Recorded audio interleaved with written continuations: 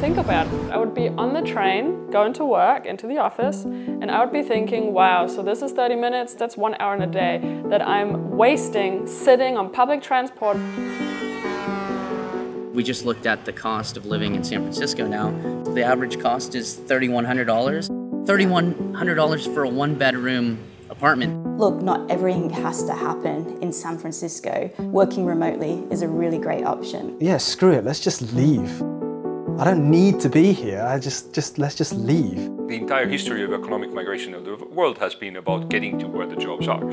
But at the same time, there is now this complete new set of people who can work anywhere. It was this new kind of person who called themselves digital nomads. Being a digital nomad is about being able to live and work wherever you want. Being a digital nomad is available to more people than ever before. If I have internet, my laptop is my office. Coffee shop in the morning, and the co-working space in the afternoon. I only commute if I want to. So today's Monday and we're a remote company and there's nobody at the office.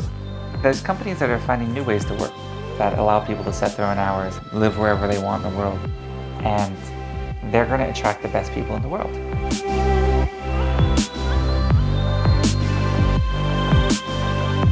Digital nomads might be an extreme example, but they're an example of how the world is changing.